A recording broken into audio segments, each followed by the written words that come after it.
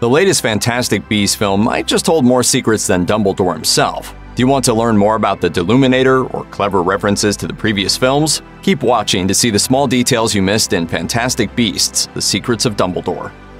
What is a wizard to do without a bird to save the day? Go back to 2002 when Harry Potter and the Chamber of Secrets premiered. Fans had just met Dumbledore's Phoenix Fawkes, who played a significant role in Harry destroying Tom Riddle's diary and saving Ginny. Fawkes carrying Harry, Ron, Ginny, and even Lockhart out of the chamber even made it onto the cover of the American version of the book. Now, with the events of The Secrets of Dumbledore, phoenixes are more integral to the plot than ever. However, it's not a phoenix that offers the Chamber of Secrets Easter egg. Toward the beginning of the movie, Newt faces off against Grindelwald's followers. Mirroring the Fawkes scene from decades later, a dragon-like creature called a wyvern flies Newt, his suitcase, and his beasts away from the area as it puffs up like a dragon pufferfish. It's a significant homage to Fawkes, who might just be Credence's phoenix.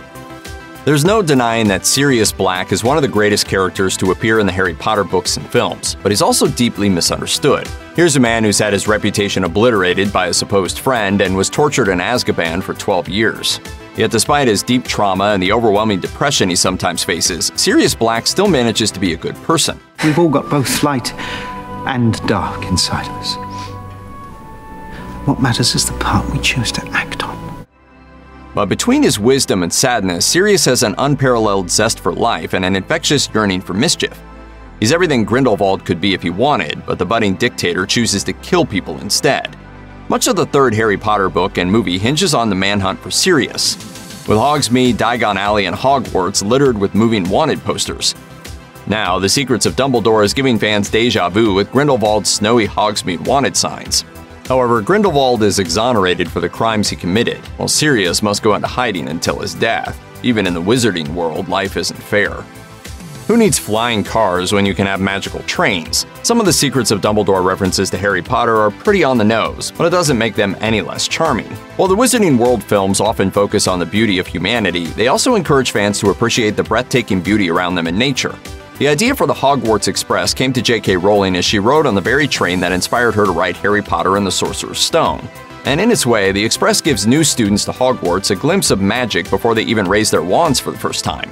The Secrets of Dumbledore had a similar idea, when Newt's ragtag group of misfits meet on a train while it flies through snowy mountains. It may be a fairly plain-looking train, but the homage to the Hogwarts Express is palpable.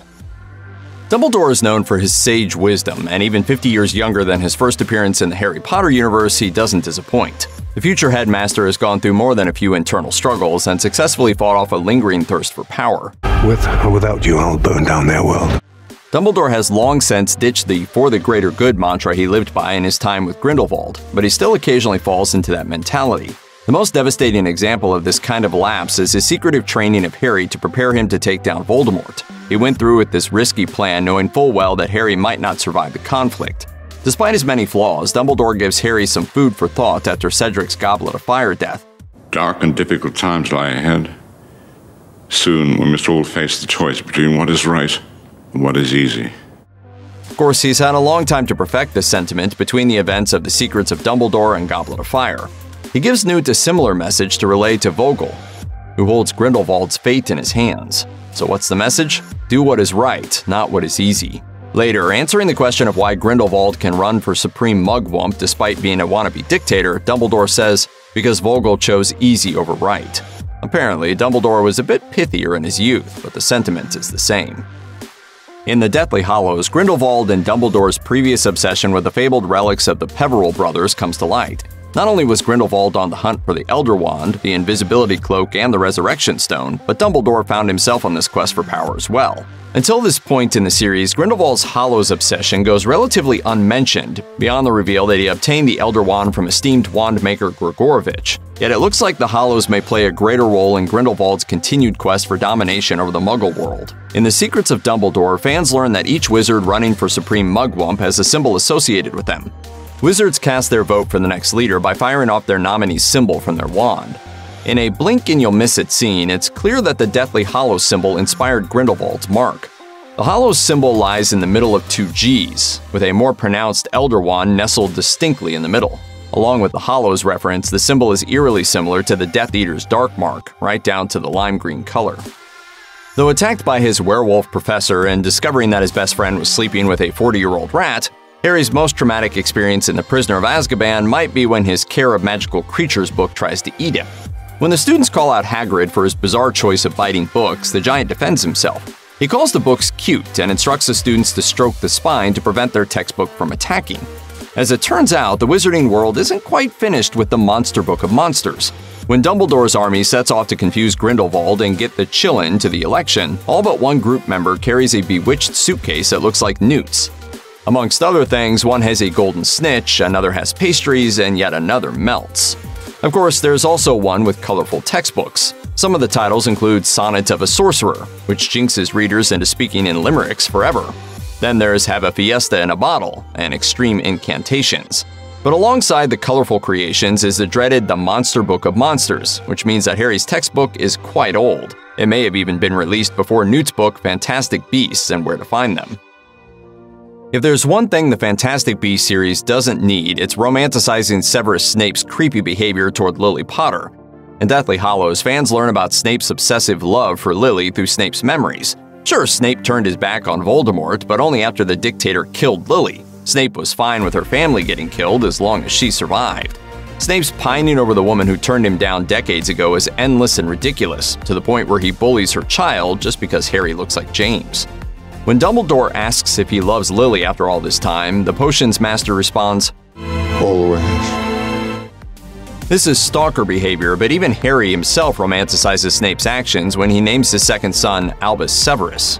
In The Secrets of Dumbledore, following the reveal that Credence is Aberforth's son, it's unclear why Aberforth never bothered to look for him. When Credence finally meets Aberforth, he asks, "Did you ever think of me?" Paying homage to Snape, Aberforth says, "Always." Aberforth tells Credence to come home, only taking responsibility as a father when his son is dying, and there's nothing that can save him. In some ways, Snape and Aberforth are alike, and not in good ways. There's no better title for the third installment of the Fantastic Beasts series than The Secrets of Dumbledore.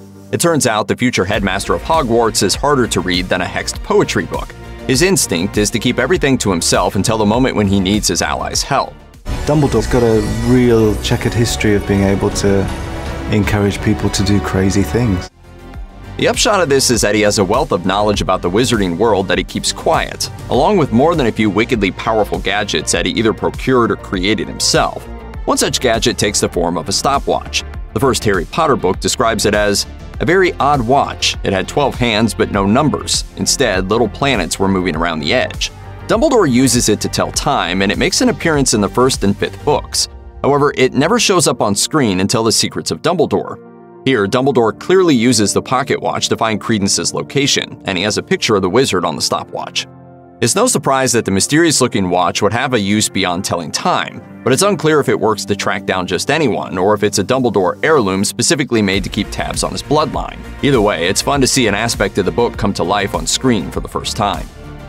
The wizarding world is chock full of secret passageways and unique ways that the magical community separates their world from the Muggles. For instance, Hogwarts has a protection spell that causes Muggles to see a danger sign atop ruins. When it comes to the entrance to Diagon Alley, Hagrid shows Harry how to enter without apparating or using flue powder. He simply taps a combination of bricks and the wall opens up. We haven't seen this method of entry in any other magical location since then, but The Secrets of Dumbledore brings it back when Dumbledore's original army goes to the German ministry. The bricks are just a tad bit sleeker, but the process is the same. Cockroach clusters are peanut-type candy made of, you guessed it, cockroaches. The bizarre treats are purchased more often to troll unsuspecting Hogwarts classmates than to actually eat and enjoy. Ron fails to trick Fred into eating them, and as it turns out, the Slytherins in The Secrets of Dumbledore have a similar idea. When Jacob hangs out in the Great Hall, some nice Slytherins offer him candy. After Dumbledore declares that he never cared much for cockroach clusters, Jacob glares at the mischievous Slytherins. Despite Dumbledore's distaste for cockroach clusters and earwax Bertie Bott's, he chooses cockroach clusters as a password for his office about 50 years later. Maybe he just misses his Muggle friend. Movie fans were introduced to the world of Harry Potter when Dumbledore used his Deluminator, a light-sucking magical object of his own making, to darken Privet Drive. For a while, it seemed like the object's only use was to suck up and release the light from various light sources. Then, in the Deathly Hallows, Ron inherits the Deluminator from Dumbledore. Not only does the object control light sources, but it seems to be a listening device too. After Ron bails on Harry and Hermione during their Horcrux search, he hears snippets of conversations from the object when Harry and Hermione mention his name. Even weirder, it acts like a portkey to apparate Ron back to his friends when he realizes leaving was a mistake. So I took it, clicked it, and this tiny ball of light appeared. The full extent of the Deluminator's powers is never fully explored in the original books and movies, but the Secrets of Dumbledore provides some insight into the device's capabilities. Dumbledore uses it in his battle with Credence and later Grindelwald, where the object does something very peculiar. It seems like the Deluminator takes both sets of dueling wizards to a parallel plane adjacent to the real world, but it looks like a darker mirrored version. It seems like people on the physical plane can't see what happens during this duel. However, one thing's for sure, the Deluminator has quite a few tricks up its sleeve, and so does Dumbledore. Check out one of our newest videos right here. Plus, even more Looper videos about your favorite movies and TV shows are coming soon. Subscribe to our YouTube channel and hit the bell so you don't miss a single one.